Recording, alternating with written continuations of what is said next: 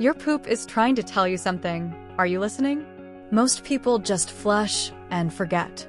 But the color of your poop can show how healthy your stomach, liver, or gut is. 1. Brown equals all good. What it means? Normal poop. Everything's working well. What to do? Keep eating healthy and drinking water.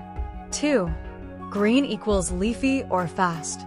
It means you ate a lot of green veggies or food moved too fast in your gut. It's okay. If it happens often, eat more slowly and balance your meals. 3. Yellow equals oily and smelly. What it means? Your body might not be digesting fat well. It could be a gallbladder issue. If this keeps happening, talk to a doctor.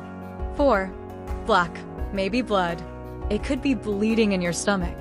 If you're not taking iron tablets or medicine like Pepto-Bismol, see a doctor right away. 5. Red, bright red poop. It means you may have bleeding from the lower part of your gut, like hemorrhoids. If it's not from red food, like beets, go to a doctor. 6. White or pale, no bile. What it means?